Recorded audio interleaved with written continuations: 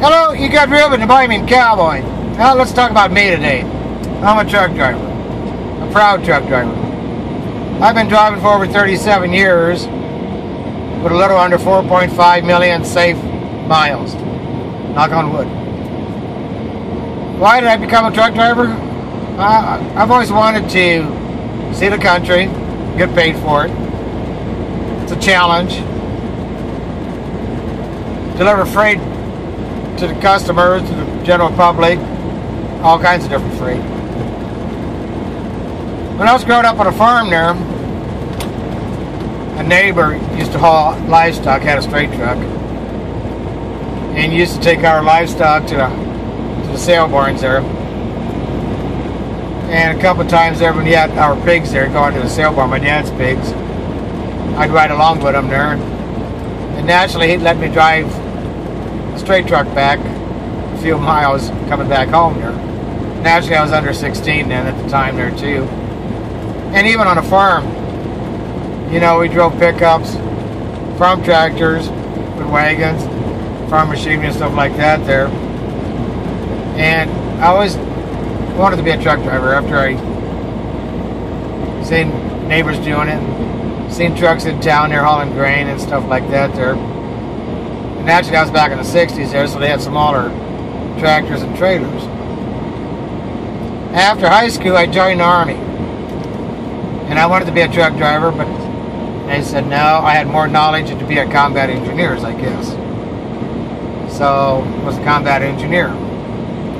And I did get to drive a straight truck, 5-ton tractor with a trailer over to Vietnam there, a little bit, not a lot. Drove Jeep and 3/4 ton pickup trucks, straight truck. And came back to Vietnam, got stationed in Fort Riley, Kansas, so I drove a little bit down there too there with a straight truck. Was there for a couple months, then I sent us to Germany. Did get to drive a straight truck over to Germany there, and even on the Autobahn. First time on fast roads like that, couldn't believe the traffic how they flew. But got out of the service and got married, so I decided, well, truck driving wasn't for a family to be over the road. So I worked at a feed mill there, delivering loaded trucks there with co-op feed. And got to know a lot of the guys, their drivers are real good there. Even the drivers of the tractor trailers there, cab overs those days, Embryvilles and stuff like that. They'd let me back up the tractor trailer into the dock there, or take it around and weigh it after it got loaded if I had the time and stuff like that to make sure everything was legal. And that lasted 5 years. And I started off with a company out of Iowa, Humpton Trucking Company. Drove a 66 Diamond T with a 40-foot flatbed, 38-foot grain trailer, pulled liquid trailer over there for them, van, flat, mostly flatbed, and then pulled in there, liquid trailer for another company after that. Then went back flatbed for another company. And then wanted to work for another company. They're hauling auto parts with a van. Then I went back to flatbedding, went back to van. Pulled a cow trailer one night, a couple nights I guess, for some people that I knew that wanted me to go along there. Didn't have a CDL license at that time either, to help drive because I was tired. So, and that was before I went over the road. And like I said, I've been in all 48 states.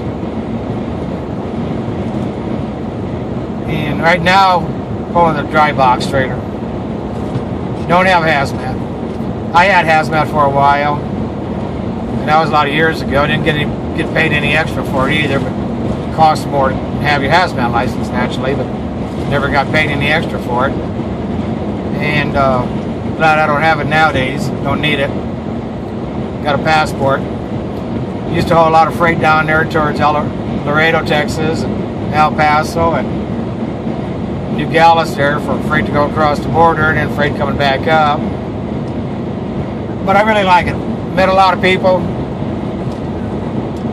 seen a lot of interesting places, still got paid for it, and naturally had time off certain areas there for the weekends and get to go see stuff. And at one time there was like 5 of us worked for another company there, so we got to go see the Statue of Liberty there that one weekend. We had plenty of time to do it. So I mean, you know, there's times you get times to go see something, sometimes you don't, but I really enjoy it. And even bad weather, I still enjoy it. I kind of wish I could still flatbed, but my old body says no more of that, which is the way it is. But I still like pulling the dry box. It's easy to tarp when it's 30 below zero. Just close the doors and go. Don't have to worry about the tarp flying off and picking it back up, putting it back up there and everything else there too there. So I don't miss those kind of days. But used to haul a lot of oversized loads to mines and stuff like that there, so that was interesting, and seen a lot of interesting things. Been a lot of interesting places. And like I said, I really enjoy it there, so. And there's new drivers coming in the industry. I try to help them out. They can come up and ask any questions there. I'll go out of my way there to help them their questions, answer their questions, and give them advice. And even driving down the road there, you know, it's two-way communicators there. Talk to them on the CB radios and stuff there, you know, if they ask something. And, you know, naturally now we can stay in touch with other drivers and family a lot easier than we did years ago there with cell phones there. So the new technology makes our life a lot easier and more enjoyable, and even with equipment and everything there and everything else there. So happy trails, be safe, bye.